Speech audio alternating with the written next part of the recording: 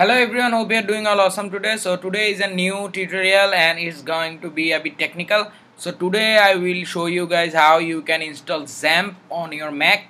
I know that most people prefer using XAMPP on your Mac, but XAMPP has now updated its whole system and it's overwhelming for newbies, and plus yeah, they are trying to push the pro version which you have to buy, but XAMPP is still free. So today in this tutorial I'm going to show you how you can install XAMPP on your Mac and also install WordPress on your Mac. So first thing that you have to do is that you have to visit their website.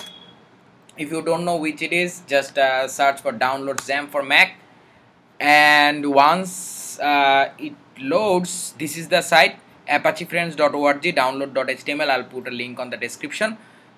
Just click it. Okay, it's here. From here you need to go a bit down, and this one XAMPP for OS X, and from here don't go for this XAMPP VM, just go for this one 7.2.12. There's a latest version called 7.1.24. we are gonna go for this one.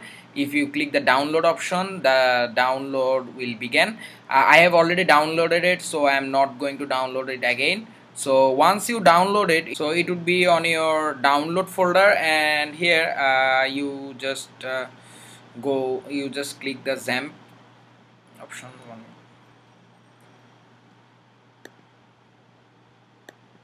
So once you click the icon, this menu will appear, and as you can see, your system is verifying the DMG file, and once it's done, now it's gonna mount the file so that it can install the software. So now it's here, and you will see this screen, and what you have to do is that you just click it and drop it on the application folder. And once you do that, then as you can see, now the whole all the files related to XAMPP is getting moved to the application folder. It's gonna take some time, so not to worry. And once it is done, we are going to create a local host. We are going to create a database, and we are also going to see how we can install WordPress on your XAMPP local host, so that you can do theme development and do WordPress website development and other sorts of stuff. So okay, it's installed. So now what you have to do is that you have to go to application folder, and from there, 1 minute, yeah, you have to go to the application folder, and from here click XAMPP, this one. Or you can also go from Launchpad. You will find an icon on Launchpad as well, this one, so you can use this one as well. When you open this one for the first time, it's gonna verify the application, and you will also have to give security access for this application to run on your Mac, because like as you know, if you download any software from other sources than App Store, then you have to give access. So not to worry, I'll show you how you can do it. It's really easy.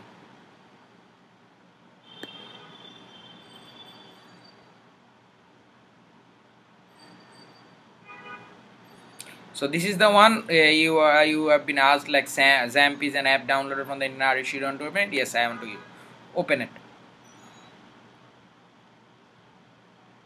And it's okay, it's on right now. You might have to give the password from here as well. If you face any sorts of problem while installing this software, just comment below and I'll help you out, so no need to worry. So let's get on to the point. So from here, what you have to do is that first you have to you can just click the start option. Sometimes it works, sometimes it doesn't. So the best option would be 1 minute. You just click the option from here, start, right? So click the start from here, and once the XAMPP starts working, you will see the status. It will go green, and also the IP address. Okay, As you can see, the green signal is on and the IP address is showing. And now you have to go to services and turn on Apache and turn on MySQL, and if you want you can turn on Pro FTPD as well. So it's done, it's working. So now the first question is where you should go to see the local host. So for that, what you need to do, you can turn on any of this option. I prefer this one, localhost colon 8080. Just enable it. So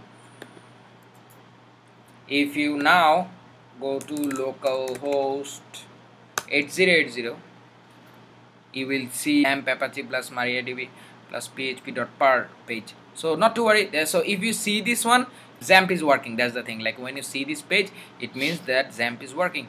So from here, what you need to do is that you need to install WordPress on your XAMPP. So for that, you can manually go there, but I prefer going from here. Click the volume option, and from here /opt/lamp, just click mount.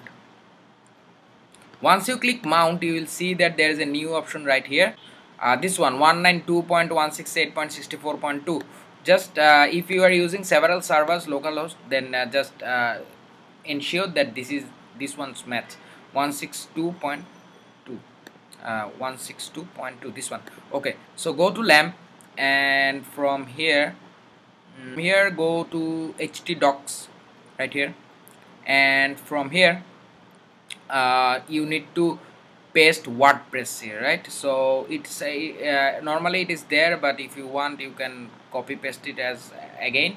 So downloads WordPress, go to 192.168 here, htdocs, from here paste it here. Let's replace this one. Okay, now it's done. So from here, what you need to do is that you need to extract this. While it is extracting, let's create a new folder called web1. We are going to put all the files from this WordPress file to the folder that we have just created, which is called web1.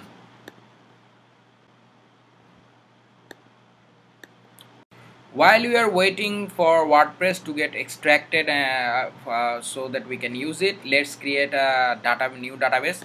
So from here, what you need to do is that just remove this section and write php my admin. Okay, it's here. So on this dashboard, you need to create a new database, because as you know, to run WordPress you need to have a database, and we're going to create a new one. And from new, let's create a new one. Let's name it novdb. Create. Okay, it's been created. So save this, save or remember this, the name of this database, because we are going to need it while we are installing WordPress on your local host. So let's see. So it's almost at the end.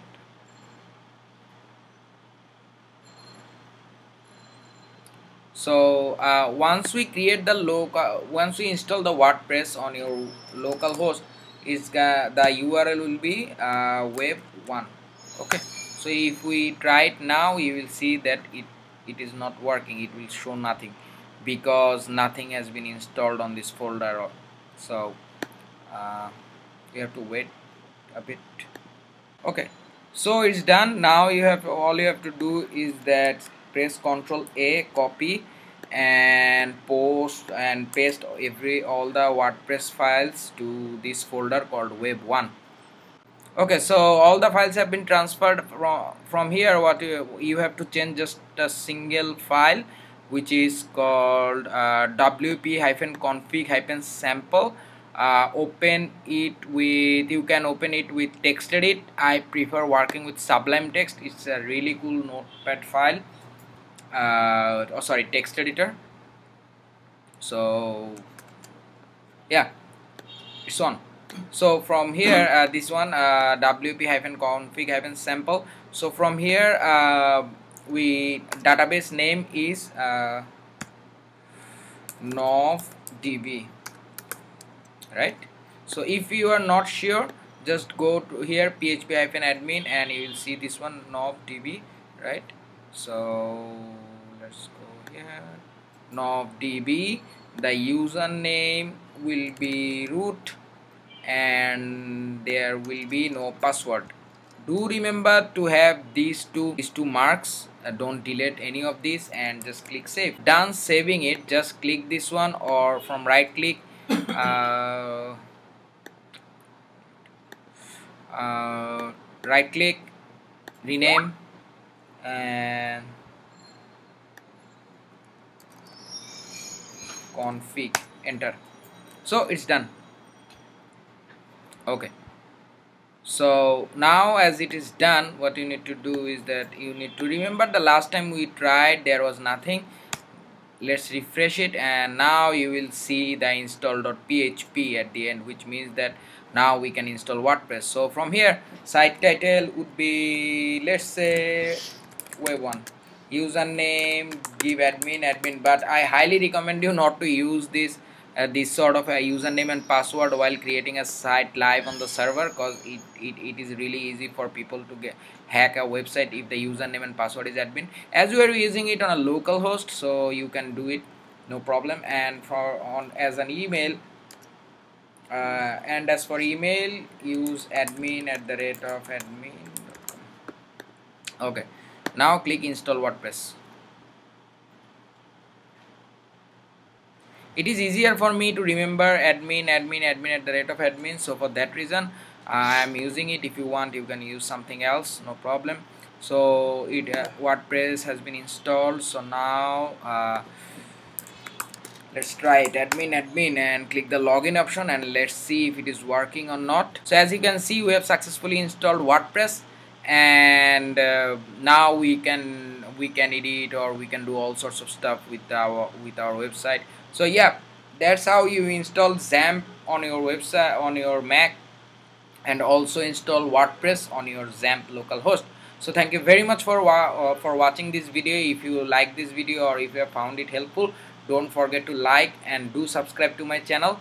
And on some next tutorial, I will also show you how you can edit WordPress. If you are complete newbie and you are just starting, I will make a video to show you how you can create posts, pages, and menus and edit your website and create a beautiful website using XAMPP. So yeah, thank you very much, and I'll see you on my next one. Until then, take care. Bye bye.